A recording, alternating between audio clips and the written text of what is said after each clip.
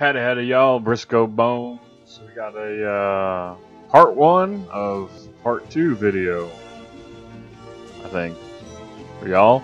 So I started on a, I'm going to call it a Sierra build, my GMC Sierra. I'm doing some work to it. We'll call it a build. It's not a full restoration or whatever you want to call it.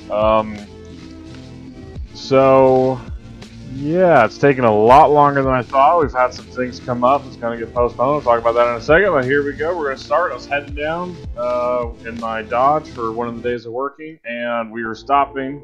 We, as in me and my dog, were stopping to get some breakfast, and that was just a funny thing. I just thought it was hilarious. Just his facial expression cracks me up. He was so concerned about what was in front of us. Anyway, so here's just a little quick pick. We're doing some long tube headers, 3-inch wide pipe. You've already seen, well, maybe if you haven't, you can go look. But we've done a 3-inch exhaust, 3-inch to 2.5-inch exhaust from the wide pipe back. So now we're going to replace the wide pipe. This is all Pacesetter. And yeah, like I said, we've had some delays. So it's been interesting. It's been a lot of work. That was the second day. I had just finished up the rear lift and started on this. Now the big problem with this is this truck was used a lot for towing boats to the ramps on the oceans, saltwater. A lot of rusted bolts. There's been quite a few broken bolts on this project. But yeah, so I've started on the front lift as of right now, as of today, as of filming this. The front lift is halfway done. I got like another hour of taking stuff off, and then I have to cut and fabricate the frame and reinstall all the new parts. So that's going to get done tomorrow, which is great because it's been hot and muggy here in Florida, and we had a cold front come through last night, and it's going to be nice and cool tomorrow. I'm excited. But then, yeah, this happened, and this is part of the delay I was talking about. So, real short, quick story about that. We thought it was a non-VVT engine. The research we did on it said non-VVT, and I honestly could not tell that was the VVT thingy on the front of the engine. A VVT, for those who don't know, is variable valve timing.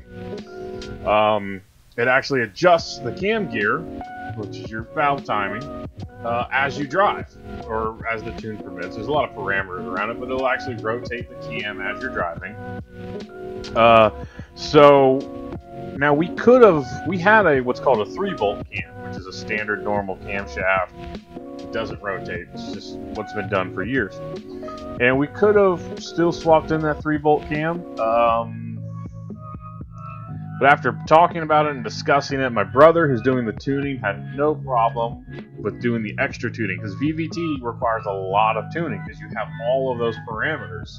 The whole spectrum of that plus or minus timing that you can add while driving or take away while driving really makes it a little bit more difficult. So he said he was down for the extra timing.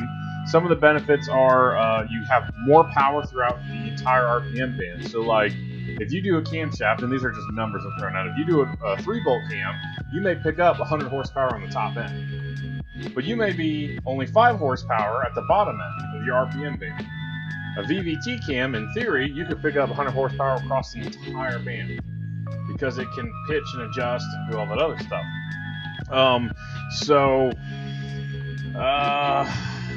The downside is they don't last as long because it does affect your lifters. Yeah, we went ahead and went with it though. I mean, I'm not going to be...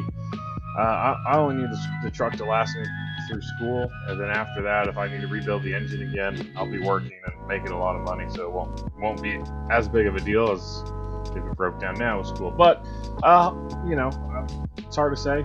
I take care of my stuff, so maybe 200,000 miles. I mean, this has got 180 and everything looks fine. The lifters look fine. Everything looks great in that engine with 180. So, you know, another 200, that's no problem. So that in theory is 10 years.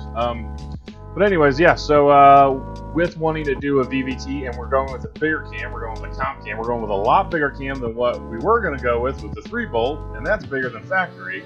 My brother really wanted to check piston and valve clearances. It's an LS3 style head, it's an LS2 style block, so it's the 6-liter, and that's a big thing. You want to make sure we weren't going to run into any issues. He knew what he was looking at, and that's a lot easier with the engine outside of the vehicle. So after a day and a half of pulling the heads, intake, all that stuff in the cab, back braking work, we pulled the damn engine. So the engine's out, camshaft's on order. I'm going back in tomorrow to finish the lift. The heads are already built, ready to go.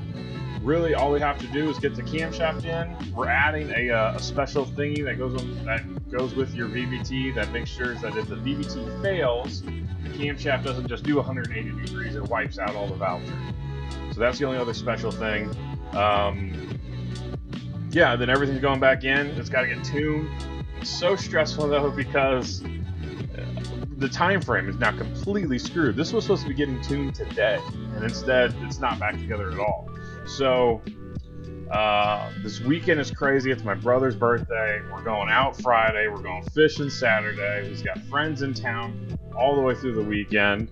He's got some training he's doing Wednesday and Thursday. I don't know if he's going to have time to do it.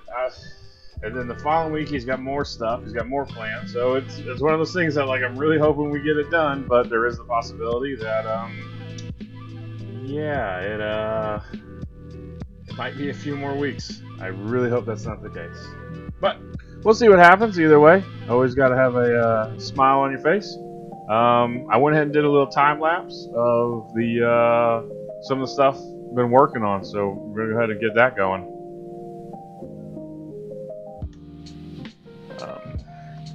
Yeah, so this is doing the rear lift, getting everything laid out.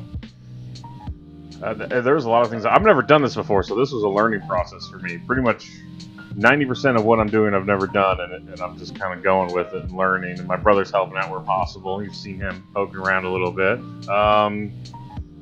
It skipped a lot because battery died, didn't realize it died. This is the second day. This is the third day now. I forgot to start recording. Pulling all the heads and everything out, pulling the Y pipes off, pulling the transmission bolts out, coolant, stuff like that. Now this is getting everything ready to pull the engine. We went to lunch, I didn't stop recording, and now the engine's out. Or, well, now the engine's out. So, oh, that's weird. It got sent out of order. Anyways, so yeah, so that's it. This is part one, real short. I'm gonna keep doing the time lapse thing for. I look like an idiot right there. I'm gonna keep doing the time lapse thing for part two, finishing the lift, getting that all done, and then putting the engine back in. And part two is gonna be short, just like this one is, and then.